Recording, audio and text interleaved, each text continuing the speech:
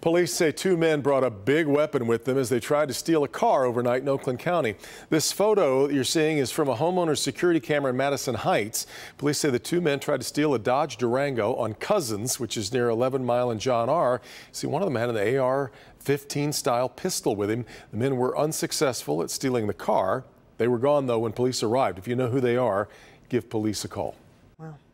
Nearly 70 people are dead, more than 100 still missing in the tornado outbreak that spanned 8 states. The destruction is so great, it may be more than a week before there is a final count on the lives lost. The age range is 5 months to 86 years, and 6 are younger than 18. The death and devastation overwhelming Kentucky's governor as he announces the ages of some of those killed following this past weekend's deadly storms. Help keeps pouring in from all over the country.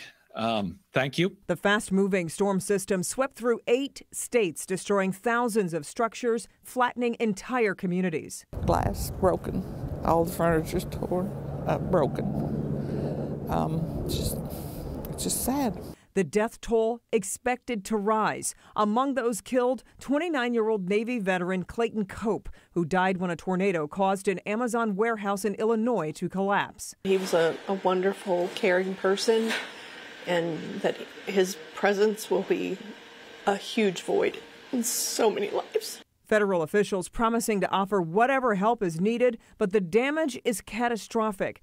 Now on the 3rd day of recovery efforts, the sheer scope of the work ahead is becoming apparent to those who have lost everything. You know, where we're standing, it's going to be weeks on end. And I say weeks, and it could be longer. But we'll do everything we can to do it faster. If we can, we will.